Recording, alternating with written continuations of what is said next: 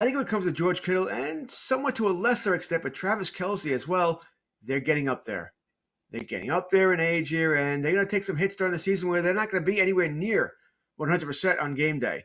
And they might still be there, but it's almost like a shell of themselves, almost like they're a decoy. Yeah, I'm here, but I can't do much today. I got this knee bruise. I got this. They got the body, whatever it might be. So I said I do worry about that with Kittle. That he's going to take a step back here. But I think there was a stretch there, Mike, for what 3 or 4 weeks last year where he was almost invisible. He was a body on the field, but he couldn't beat George Kittle here. And I think that's likely to have something that happens again this season where he'll be there, but he may not be with George Kittle we've come to know and love.